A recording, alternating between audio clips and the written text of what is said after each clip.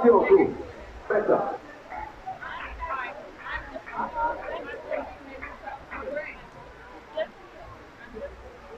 I want to share one thing.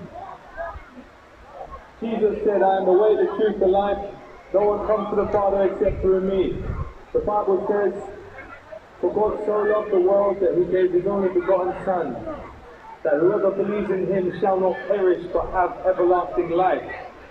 So if you don't know Jesus personally, I beg you, invite him into your life, pray to him, because what are you going to do when the thunderstorms start breaking houses down and the world starts to fall apart? You're going to need to know Jesus. He's coming back.